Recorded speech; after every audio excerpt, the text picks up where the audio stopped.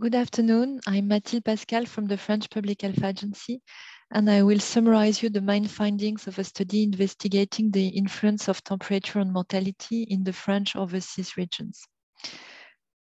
Temperature, and especially heat, raises concern in the context of climate change, and as it was associated with an increased risk of mortality wherever it was investigated. However, to our knowledge, no study have explored the influence of temperature on mortality in tropical marine climates.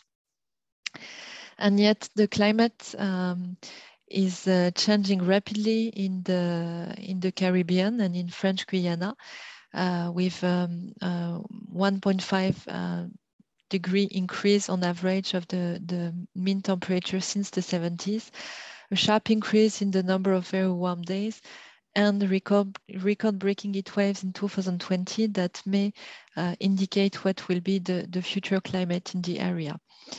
And despite this warning, and due to the lack of knowledge on the impacts of heat locally, local adaptation strategies do not consider temperature-related risks. Also, the French heat warning system only covers the mainland France and does not take into account the overseas regions.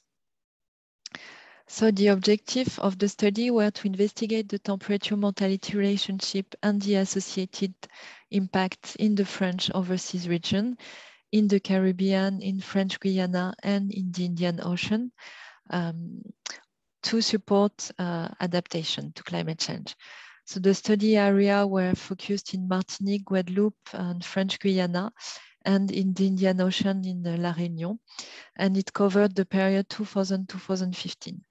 We use a multicentric time series design with models controlling for time trends, seasonality, humidity, and seasonal outbreaks.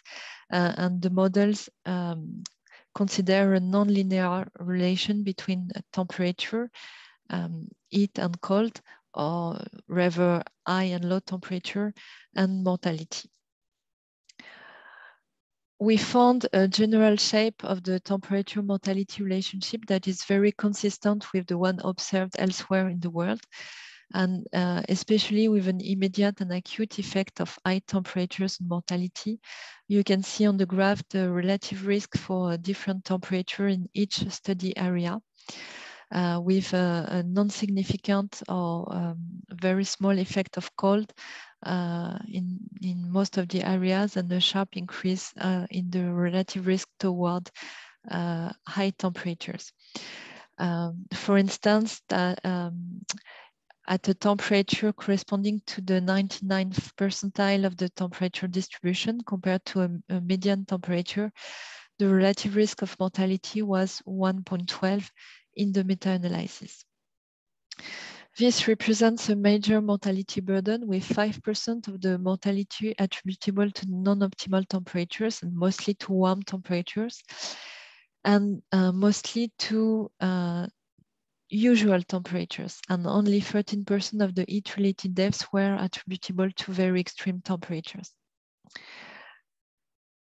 So these results underline that non-optimal temperature and mostly heat already represent 5% of the mortality in the French overseas regions. They also suggest that future extreme heat could be associated with larger mortality impact. The shape of the relationship and the order of magnitude of the relative risk are really consistent with what is observed in mainland France, for instance, where extreme heat and heat waves are associated each year with a high mortality and morbidity impact. There are also local specificities that will increase the vulnerability to heat. For instance, Martinique and Guadeloupe should be the French departments with the highest number of elderly people in the context of poverty and social isolation, and with limited access to healthcare and to resources for elderly people. So actions to reduce heat exposure and vulnerability to it need to be developed, and as much as possible without relying on air condition, but we rather with focusing on sustainable solutions that will not increase health inequities. And the interest of a heat warning system should also be discussed locally and will be discussed with the French Public Health Agency and Météo France with the French Meteorological Agency. Thanks for your attention.